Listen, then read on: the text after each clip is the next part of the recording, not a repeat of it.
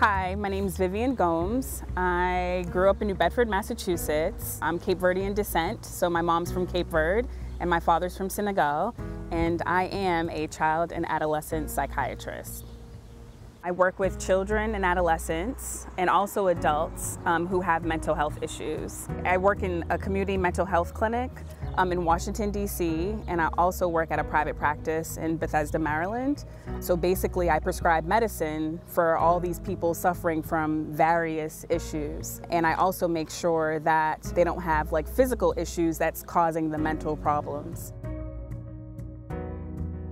Absolutely. I think anybody can pursue this field as long as the person shows the interest in some type of science, no matter if it's biology, chemistry. Once you gain that foundation, you could easily get into the field.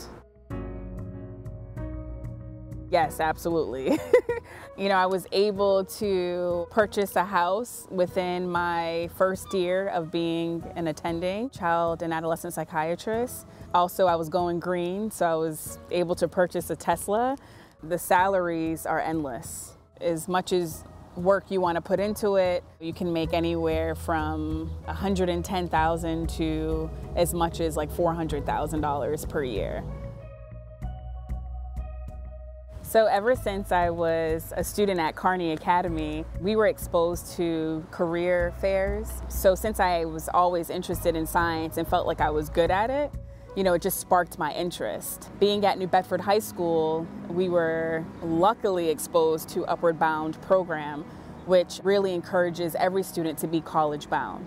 After exploring different colleges and universities in high school, I applied to Clark Atlanta University. What I majored in was allied health.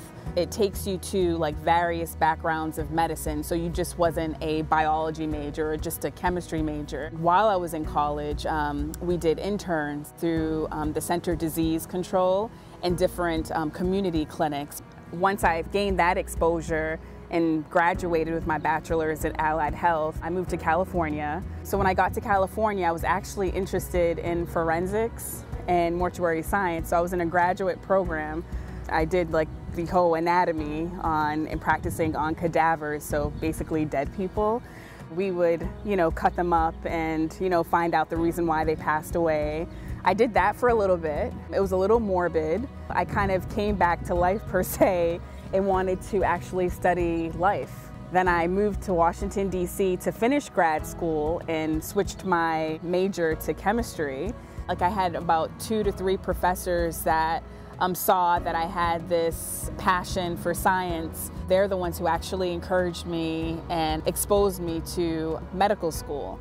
You had to study for an exam to actually get you into med school, but my scores were pretty average. I basically took the alternative route through the guidance of one of my professors who encouraged me to apply to medical school in the Caribbean. After grad school, I applied to medical school in the Caribbean and lived in the Caribbean for 3 years. But what the United States requires is that you have clinical experience in the United States hospitals. So this is something else I learned along the way. I had the opportunity to work at Emory University Hospital in Atlanta, Georgia. I worked at Cook County in the heart of Chicago. So from there, I was fortunate enough to get into Michigan State University for my adult psychiatry residency, became board certified in adult psychiatry and neurology. Because I still had a passion to know just a little bit more and go a little further, I specialized in children and adolescent psychiatry and neurology. There were definitely like several points in time, because it was a non-traditional route of pursuing medicine, that I questioned, like, am I doing the right thing? Like, how many more exams am I gonna have to take? You're just reminded that, if this is something that you really love to do, that you can overcome anything.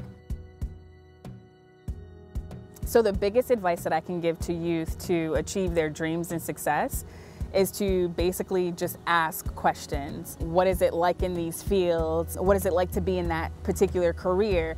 And then if you don't have that specific person that you feel comfortable with asking, just Google it or just go online and just research, type in a few words like science careers or math careers. There's endless of opportunities and things that you'll find. And then as soon as you know that you're interested in, whether it be science or math, it's just sticking with it. No matter how tough it gets, no matter what your grades are, you just stick with it and just keep working at it, because eventually you're going to be able to pursue whatever it is that you want to do.